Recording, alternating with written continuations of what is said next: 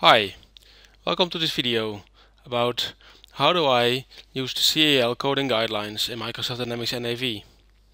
My name is Mark Brummel. I'm an MVP for Microsoft Dynamics NAV and an evangelist for the NAV Design Patterns project. This video is made in collaboration with Plataan, a Microsoft Dynamics Learning Center from Belgium, and Microsoft. At the end of this video, you will have an idea on how to implement the CAL coding guidelines in Microsoft Dynamics NAV. The objective of this video is to go through the coding guidelines and talk about the elements one by one. And at the end of this video, we will be going through the data dictionary about variable naming, manual or automatic. Design patterns are common solutions or best practices to solve problems. This is a well-known concept in computer programming and can therefore be applied to Dynamics NAV as well. Although this video is not about a specific design pattern, it is part of the series around design patterns.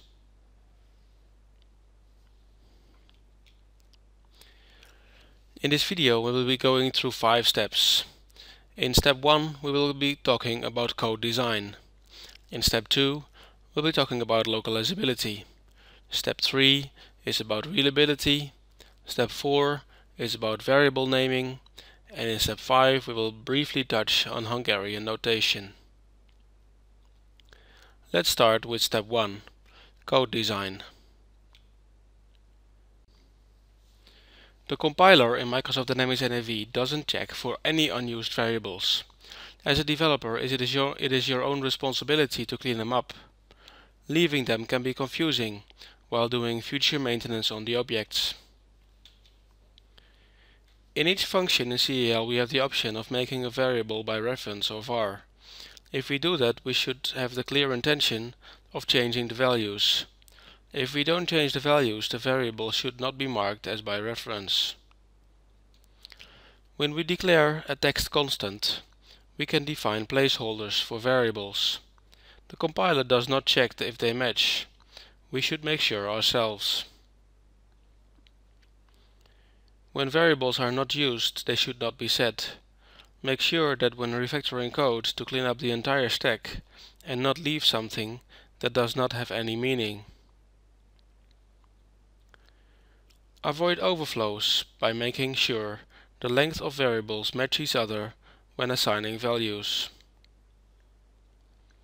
When using a width scope in a table, always check if a field or variable is not used in both tables. This can lead to ambiguous results.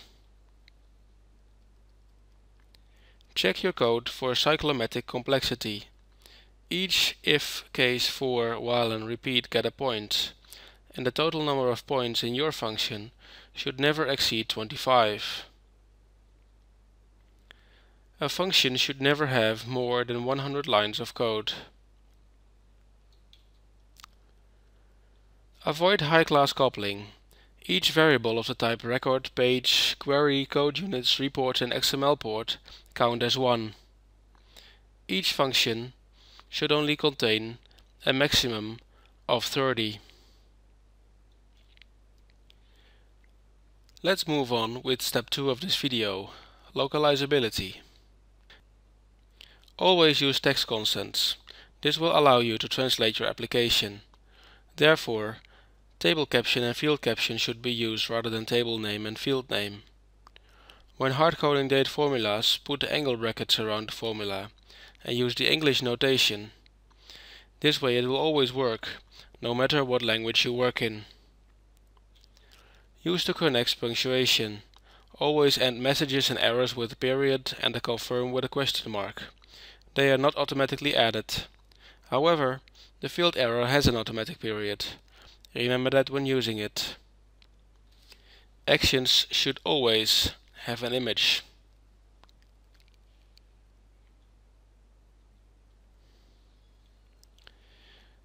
Step 3 of this video is about readability of your code. Use spaces to make your code more readable. Use them around keywords, but not with an unary operator. Avoid using blank lines within code that belongs together, and put a space around parentheses and binary operators. Start a comment one space after the code. Never put a space in between an array, an option assignment, or after the next or find commands. Begin and end commands are not to be used unless it's really required. The same goes for true and false. Any binary Boolean operator works fine without using the true or false keywords. Indentation should typically be done using two spaces. Start any new line of CAL code on a new line with proper indentation. Each structure has their own indentation rules. Please look at the CAL coding guidelines document for more details on each specific statement. Don't use parentheses if a function doesn't have parameters. This is CAL and not C++ or C#. Only use parentheses if it helps the compiler to understand your intention. Never start a new line of CAL code on the same line, even though it's technically possible. Let's discuss variable naming. In Microsoft Dynamics NAV 2015, variable names are automatically determined based on a set of rules. Let's see how that works. This is a code unit, and within the code unit we have defined a list of global variables of the types record, page, report, code unit, query and XML port. And we have not defined the subtypes yet. Let's look at some subtypes to see how the names are populated.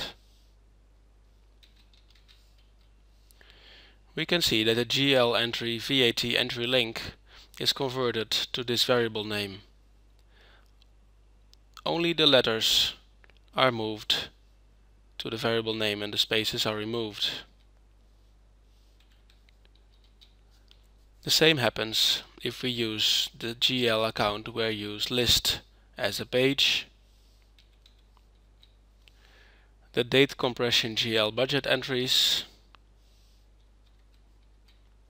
sales post yes and no,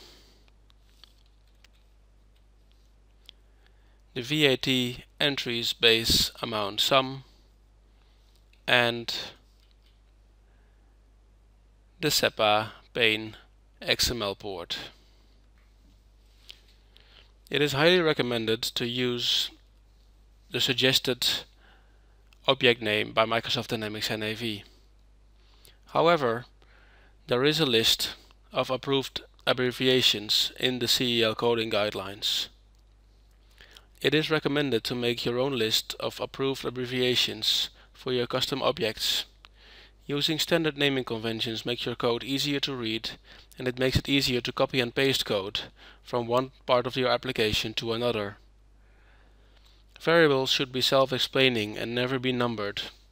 If you need two instances of the same subtype, then explain what you want to do with them.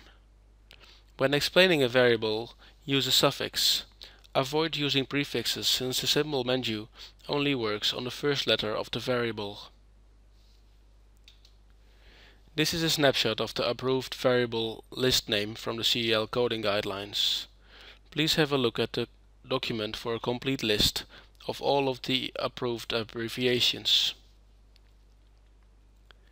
The last part of this video is about Hungarian notation.